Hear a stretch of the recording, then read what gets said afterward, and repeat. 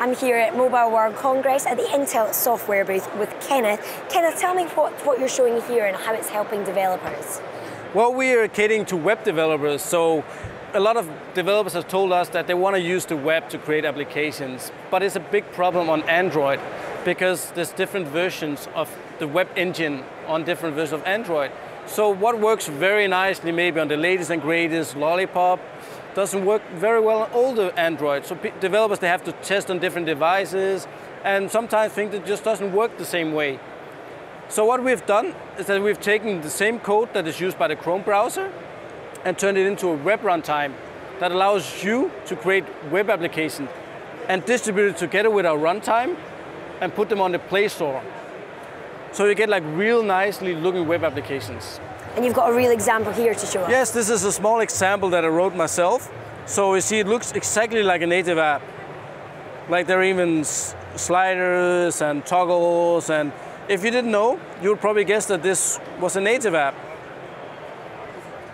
And game designers are always telling us they love using the web. What are you doing to engage them? That's true, and game designers have been telling me that they need to engage users, their users, so they need to have a lot of things going on in the scene, animate as much as possible. Our chipset supports something called SIMD. It stands for Single Instruction Multiple Data. So instead of using multiple instruction to like do an addition, you can do that on a vector instead. Thus either you're finished earlier and thus spending less power, or you can just do more.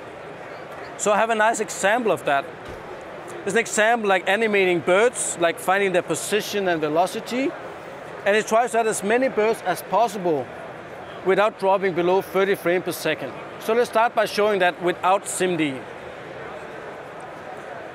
As you see, frame rate slowly starts dropping as we add more birds.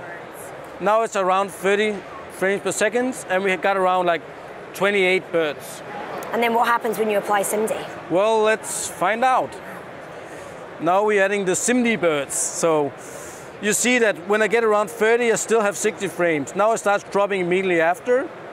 But when I get around 30 frames per second, I have like more than twice the amount of birds. And this is something game developers, they really want. That's a great tool. And when's this going to be on the market? Well, this is already available in Crosswalk today and optimized for Intel.